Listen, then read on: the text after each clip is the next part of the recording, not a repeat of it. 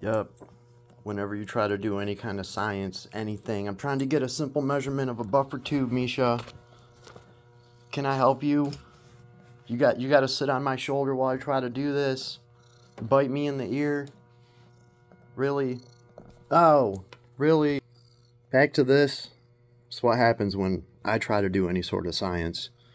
Take a damn measurement over here. Can't even do it. Can't even do it.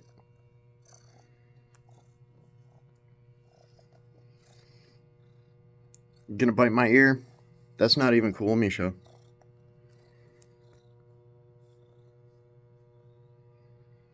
So, I'm over here checking out this bad mamma jamma. If Misha wasn't in the way. This is a 308 captured recoil buffer system, right? And I want to make sure this can go into my rifles. I found out that the PSA uses some kind of wonky little buffer. This is my Armalite buffer. This is the guy she told you not to worry about. This is you next to him. So, good news is, this amazing system is going to be, it's looking like it's going to go into the Armalite. I can already hear some problems getting solved. Like one issue I had with the Armalite, you can hear the buffer and you can hear that in the rifle when you're shaking it around. It is not a deal breaker by any means, especially when it comes to the performance of the actual rifle. But it's always nice to be able to be more sneaky if you need to. This is going to give me a quieter rifle to carry. This should also cut down on a lot of the recoil, and for a 308 rifle, that is the bread and butter, folks.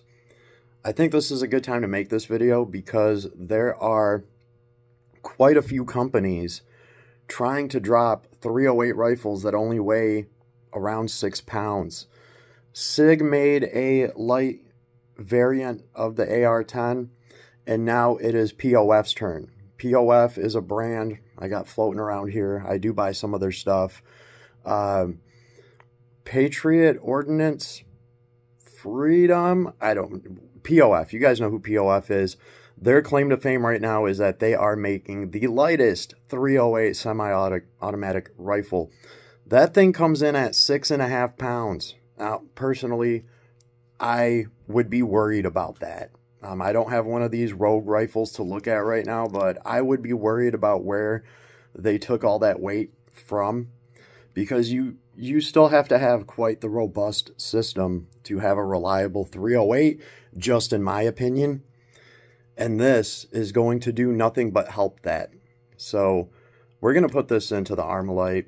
Shout out to DPM Systems. They have just been awesome. And then I'm going to go get all my stuff ready and go to the range. I have quite a few things to test out at the range today. The HK match pistol that I haven't been able to go up there and rock. And then I have all these pistols with DPM systems in them. That's going to take a lot of testing. And I have 1,000 pack of 9mm ammo. So I better get to it. Everybody have an awesome day. And I'll see you on the flip side.